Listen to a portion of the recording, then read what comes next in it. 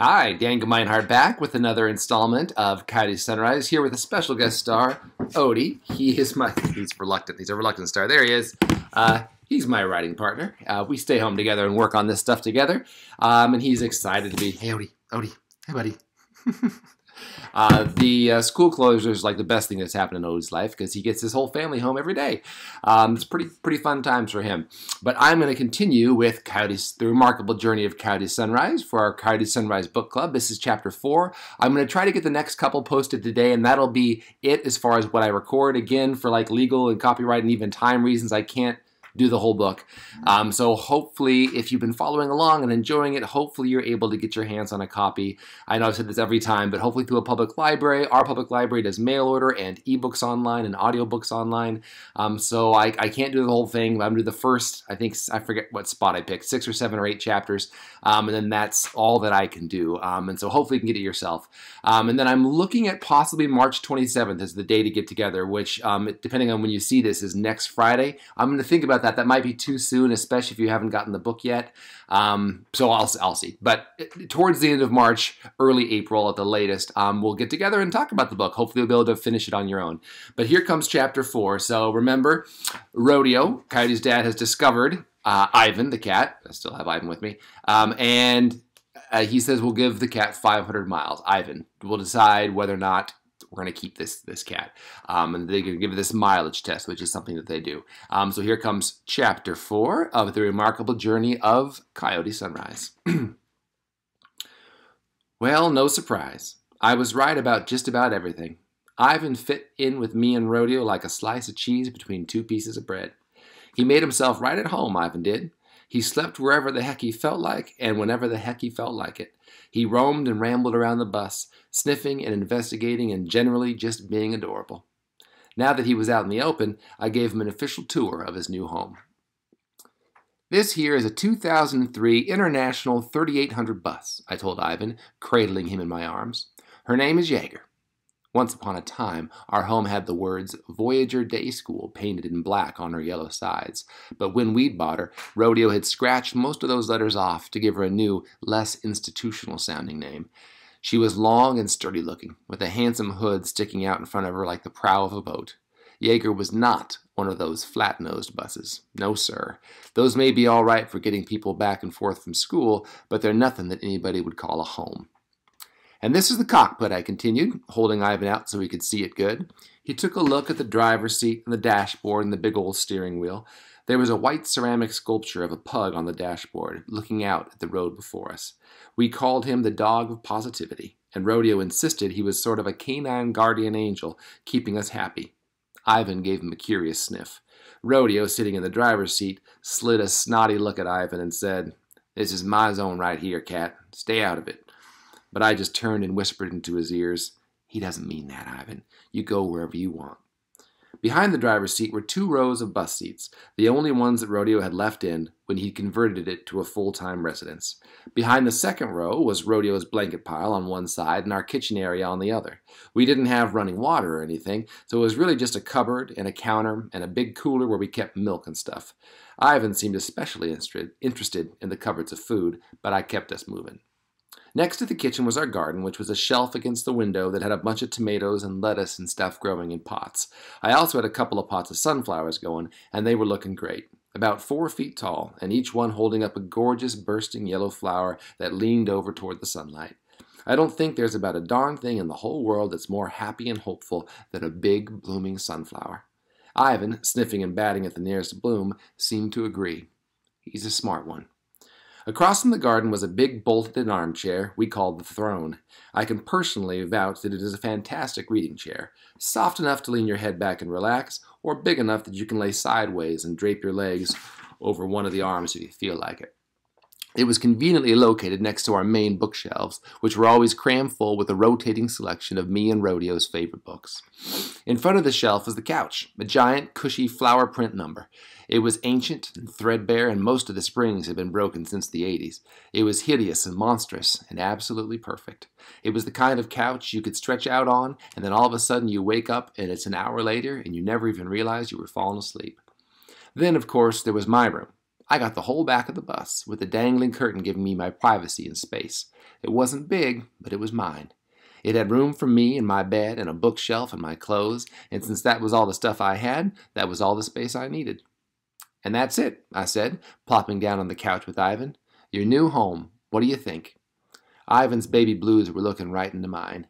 He rubbed up against my chin and purred, which I took as a stamp of approval. I could see pretty soon that Rodeo was getting fond of Ivan, though he sure tried to hide it from me. The first time Ivan tried to settle into Rodeo's lap while he was driving, Rodeo made a big deal about pushing him off and griping about it. Later, though, I looked up from where I was reading and saw Ivan curled up in Rodeo's lap, eyes all closed and happy, with Rodeo's dirty fingernails scratching at his head.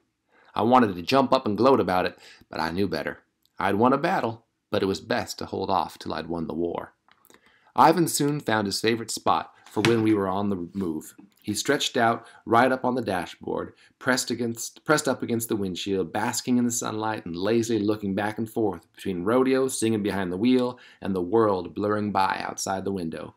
Rodeo acted like he hardly noticed his new driving partner, but sitting close one morning, I heard Rodeo mutter when Ivan ambled up and leaped into his spot, "Oh, there you are." And I smiled wide, but kept the little victory to myself. Then there was this. The night before we hit 500 miles, we were camping on a dirt road in the middle of nowhere, somewhere outside Steamboat Springs, Colorado. We'd had a fine night, singing together by a campfire with Rodeo strumming away at his guitar and me at my ukulele, soaking in the coolness of the night air and the spectacle of the stars shimmering above us. Ivan sat on my lap the whole time, dozing or blinking into the fire.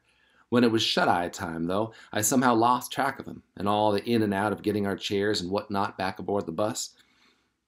And like that, he was gone, without a trace.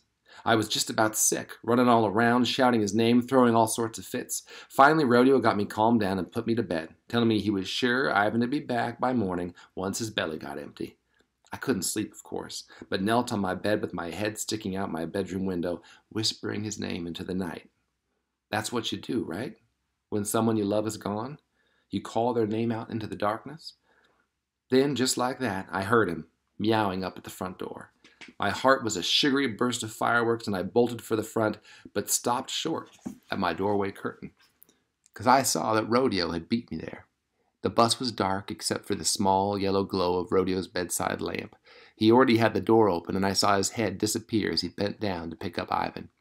He shut the door and stepped up by the steering wheel, and I saw that he was holding Ivan close, tied up against his chest, and then he dropped his mouth to kiss the top of Ivan's head.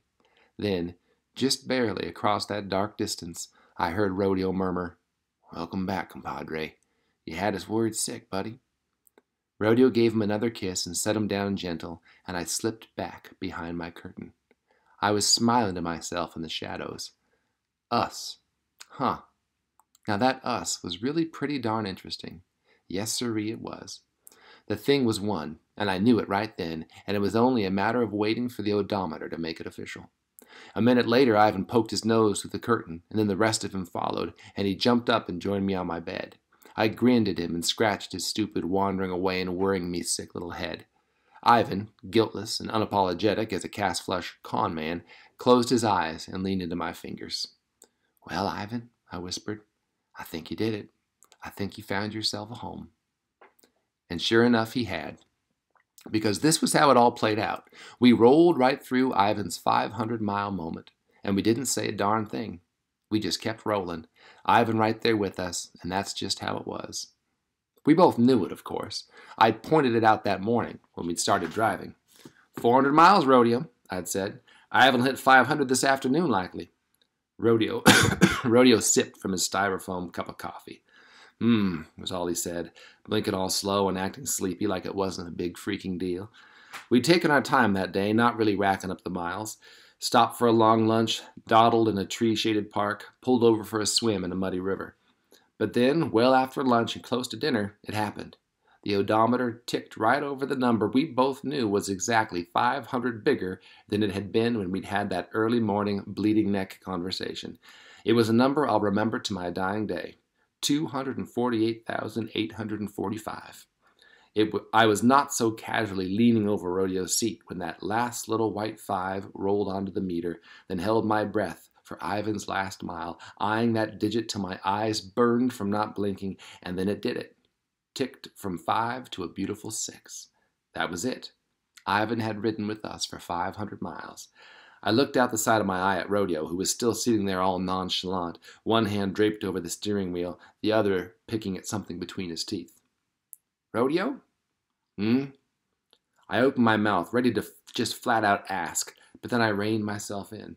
Rodeo was well aware we'd hit 500. He was playing possum, and I knew from experience that Rodeo was sometimes best approached in a sideways direction. I cracked my knuckles and looked away, playing my own casualness against his. "Give me a once upon a time," I said lightly. I saw him hide a smile in his beard. "All right, let's see." He screwed up his eyes in thought and took a swig of root beer. Then he nodded and switched off the radio. "Okay, honey. Okay, honey cake. Here we go. Once upon a time, there was a crow and a sparrow.